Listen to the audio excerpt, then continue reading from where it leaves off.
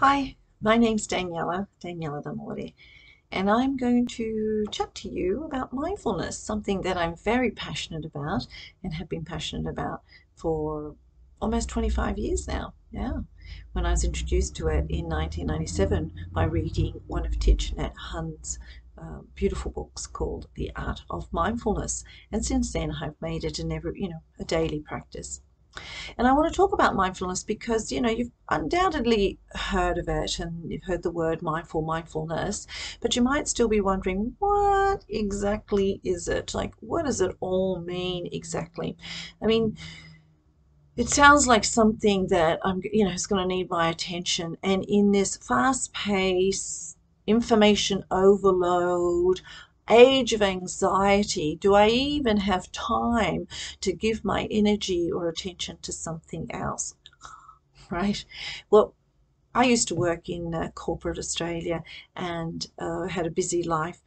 Now I'm a meditation teacher and a healer and a coach. So I understand what it's like to live in a hectic and overwhelming life. But it's exactly for that reason that I want to share why it's important to learn and understand how to be mindful, because it's one of the most important components of being mindful is the emotional, spiritual, and mental well-being that it brings to you, right? So it's really difficult for us to just exist, just to allow ourselves to exist and be who we are with no judgment, no worries, no expectations, right?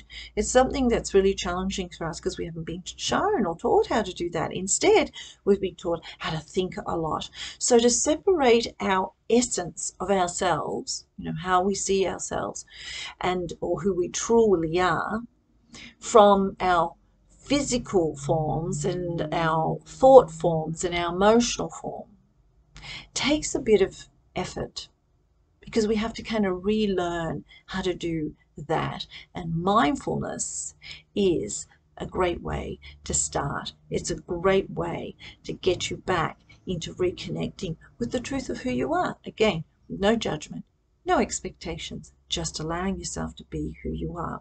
So mindfulness helps us build that awareness, that emotional resilience, and the internal strength that can get us to a place of really feeling and living from a peaceful place, right? Because it also helps us understand from who we are, what our purpose is, why we're here, so we can regain a sense of passion and belief in ourselves. So it's also, mindfulness now these days is used in various treatments for anxiety. So it is a natural remedy for anxiety. There's a lot of mindfulness-based theories now that help. So fortunately, because you don't have much time or you're already overwhelmed, you don't need to learn any new tools or have any skills that are extra special to do mindfulness, right? It's not something that only an elite group of people do. No, it is possible just as you are. And dare I say it, even easy. It's really quite simple to incorporate mindfulness into your every day. And just being mindful a little here, a little there can end up making a huge difference in your life. Little by little, it becomes quite a lot. And so I'm aware of that song from Paul Kelly, "From little things, big things grow." And ain't that the truth? So let's start small. Don't overwhelm yourself. But what is mindfulness, first of all? As I said, we've heard of it. We hear about it all the time. But what does it actually mean? What does it actually mean? Now, if you do meditation and yoga, you're probably a little bit ahead of the game here. But meditation and yoga is different to mindfulness. It sounds like it might be similar, and you can incorporate mindfulness into meditation and yoga. But mindfulness itself is something that's done every moment of the day. It's something you can do every second of the day. You don't have to find time to meditate. Like with meditation, people struggle to find the 20 minutes a day to meditate, or find the time to go and do yoga or tai chi or whatever you choose to do. unlike all of that, mindfulness can be done every second of the day in everything that you do, in all of the activities that you do. So it's not something that is exclusive to only, some kind of special people, or that unless you have this special insider knowledge, you can't do it. No, not at all. So anyone can do it, no matter what, and that includes you. So according to the Oxford Dictionary, let me just read what the Oxford Dictionary says mindfulness is. It's a mental state achieved by focusing one's awareness on the present moment, while calmly acknowledging and accepting one's feelings, thoughts, and bodily sensations, used as a therapeutic technique. So, simply put, mindfulness is just being completely aware of how you're feeling and what is going on in the present moment. It's just being fully aware of this moment and how you're part of this moment, with no judgment, no analyzing, just acknowledging it all, with just observing, just watching, right? Now, the other thing I want to make clear about mindfulness is that it does not mean that it is absent of all thoughts. No, that's not mindfulness, but rather it is acknowledging the thoughts and acknowledging them with no judgments at all. That's what mindfulness is. That's it. It's simple, right? Well, it can be simple, but at first it can be very challenging for people, especially if you've never done it before.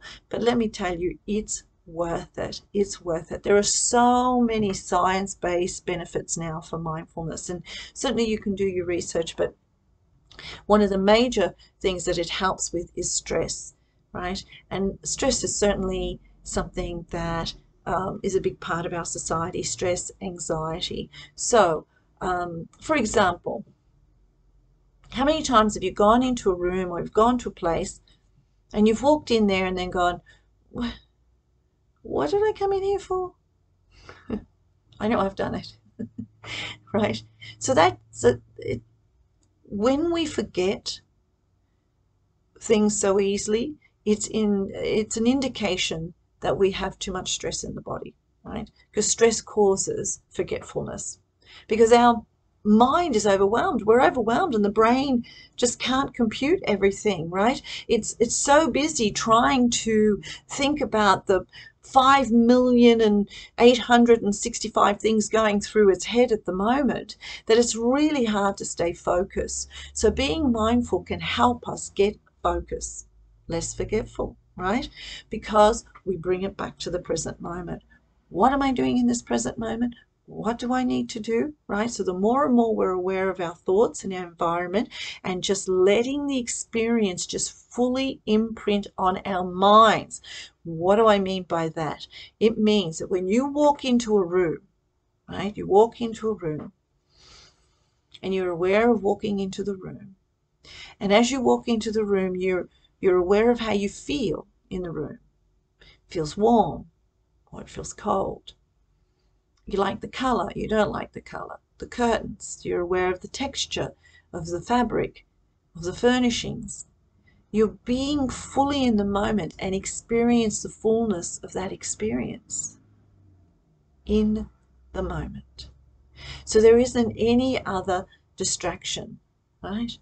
And the more and more we do that, the clearer and clearer our mind will be, and we become less forgetful. Another benefit of mindfulness is that it helps us to focus on one thing at a time, right? So you're not multitasking. When you're mindful, you're not multitasking. You're not doing so many things in your mind. You're taking one thing at a time. Just like when you walk into the room, you're conscious of, I'm here. It's warm. The curtains, the color, the smell, one thing at a time. It might be happening quickly, but it is one thing at a time.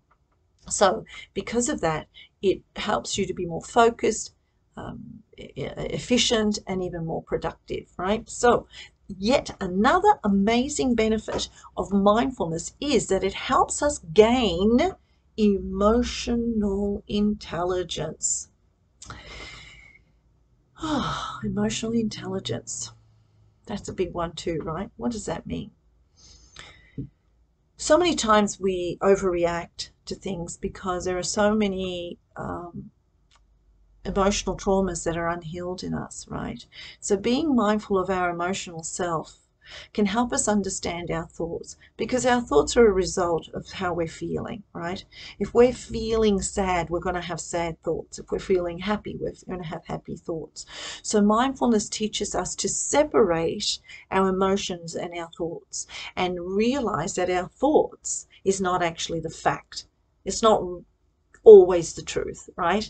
But how I'm feeling is the truth. And so we become an observer of our emotions rather than our thoughts. And through that, it can help us deal with anxiety, right? Because anxiety, we're constantly worrying about the future, even the past, but we're always worried about what's going to happen. And because of that, we're inventing a lot of scenarios for ourselves and catastrophizing a lot of things. So the more and more we can bring it back to the present moment and live in the present moment, acknowledging how we feel in the present moment, we're taking away that power of the thought that causes the anxiety, right? We're focused on the now. So other benefits of mindfulness include the improved focus and, of course, concentration, but it also improves relationships, relationship satisfaction, because we communicate better.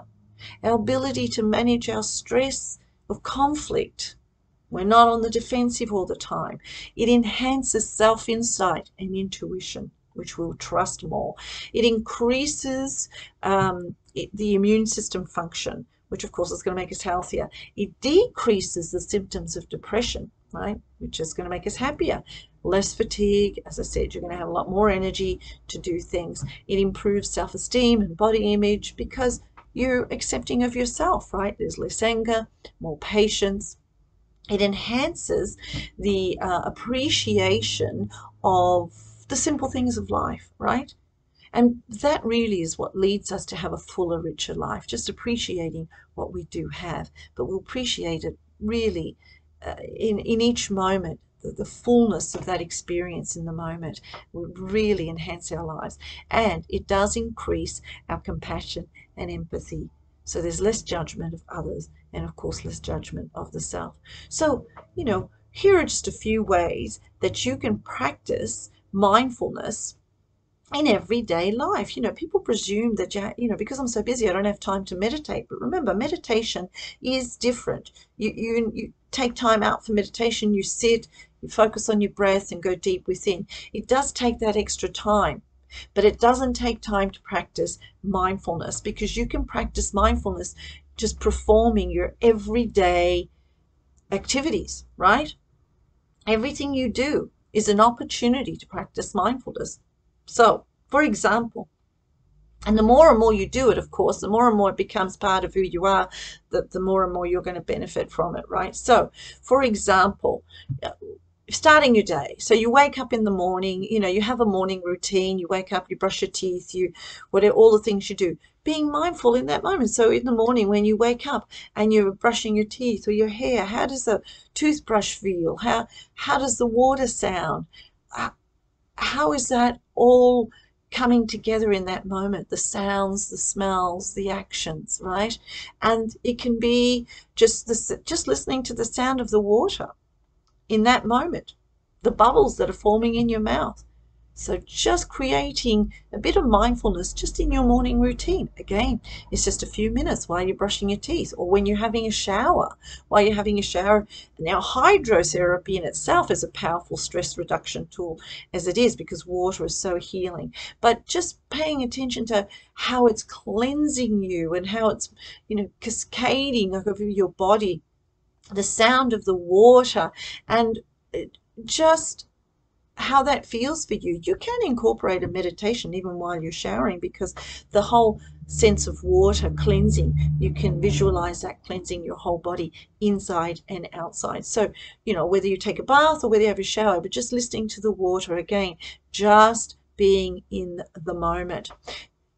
Another way is exercise, or whether you do yoga or Tai Chi or whatever it is you do. But when you're doing yoga, like that is one of the best places that we naturally tend to be in the moment, because you know, when we're exerting ourselves physically, we're like we're right there with it, right? But again, wonderful time to practice mindfulness, because we're paying attention to the body. How does that feel? It's an opportunity to scan the body and each area of the body. What part of the body feels like it's exerting itself more? Notice how you feel, right? Which part of the body needs more attention? Listening to the body. Eating and drinking. Now you're going to do that throughout the whole day, right? A few times a day. So when you're eating, like for example, in the morning when I have my cup of tea, I love that moment. I love holding the cup and I love feeling it, and I love the whole sensation of the tea and the flavor and how it makes me feel when I drink tea. Being fully mindful of enjoying that moment, tea, coffee, whatever it is. But the more mindful you are about what you're eating, let me tell you something, you're not going to overeat, and you're going to become very conscious of what goes into your body, right? And so when you're chewing, it's going to slow down your chewing. You're not going to eat as fast, right? And so you're probably going to find that you'll have less indigestion. You're going to eat less and less indigestion, right? So now, some of us get to wait in traffic in the morning, but a lot of us end up waiting in lines, whether you're just at the supermarket, at the bank, or wherever it is, you're waiting in line. I always take that moment to practice mindfulness. It's very easy to get frustrated in those moments, especially, you know, you go, oh, come on, come on, come on, come on. But if you can just step back a moment and just remember to be mindful and observe what's going on without any judgment, right? Just observe and just notice how you're feeling in that moment. And you'll probably find that the line moves a lot faster, right? But it just, using mindfulness in those moments, and rather than feeling frustration, helps us to stay grounded, and it helps us to keep things into perspectives, you know, rather than, again, overreacting. Breathing is important. You try not breathing. Go on, try not breathing for about 10 minutes. How important is the breath? So breathing exercises help so much when it comes to stress and anxiety. Our body needs it. It needs it. So slowing down the breath lowers the blood pressure because it slows down your heart rate. It also lowers anxiety. Great. Spending time with your animals, your pets. We love our pets because they make us feel good. So when you're patting and brushing them or cuddling, be mindful. Gardening is another way to be mindful. Wonderful to be out in the garden, hands in the dirt, whatever. Cooking, when you're cooking. Also when you're cooking, and you're fully mindful of chopping and ingredients and stirring, that what energy are you putting into the food that's going into the cooking that will be going into your body? That's another way of being caught. And all of those domestic things that you do every day, the cleaning, the dishes, the laundry, the vacuuming, wonderful opportunities to be mindful, because you become very aware of your environment. Now, also, when we're cleansing and cleaning our environment, we're also cleansing and cleaning our mental state as well.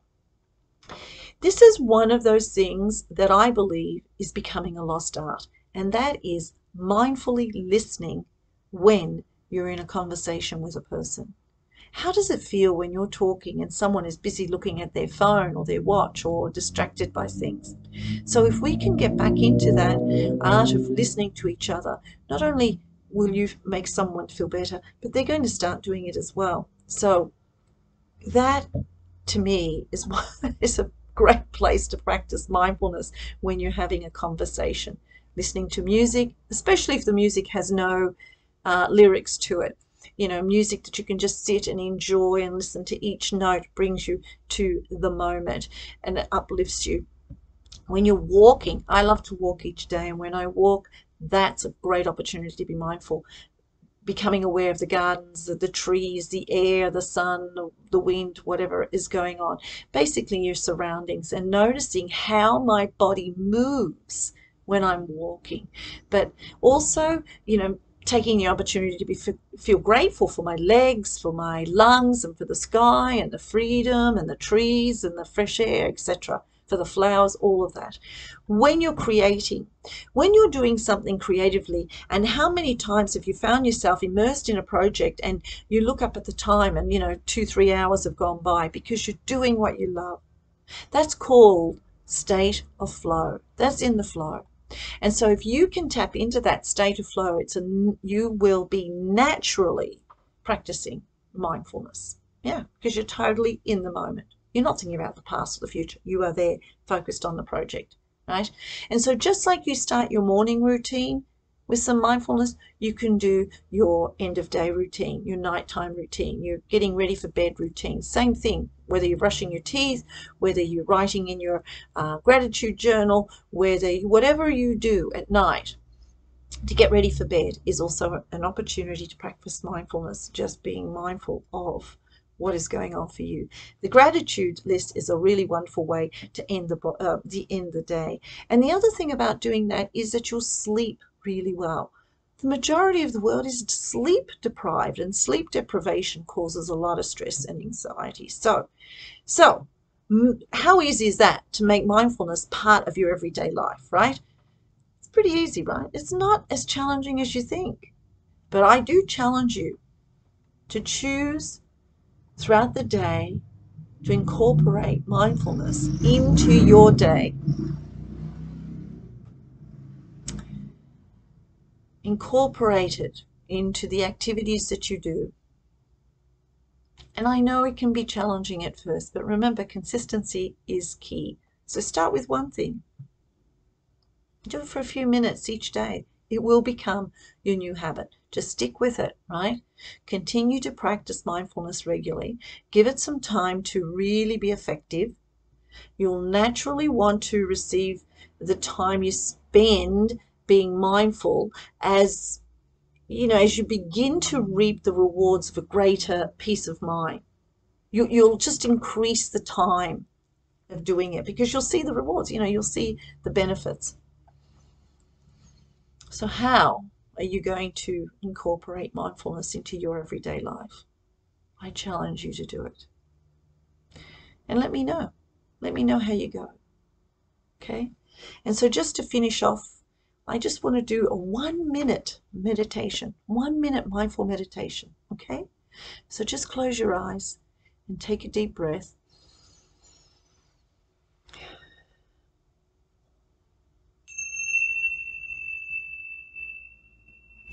And let the sound of this bell resonate with you.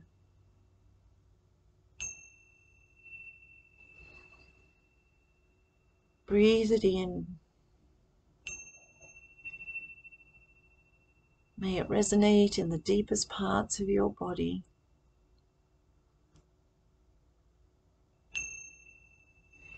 And just be fully aware of how that feels, that sound on your body. Is it relaxing or not? Just taking a deep breath.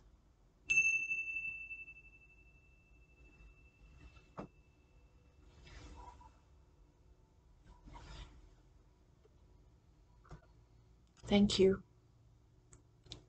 Thank you for listening. Thank you for watching. And please, if you're interested in pursuing a little bit more about mindfulness, contact me directly because I do classes and online courses as well. So thank you today and peace.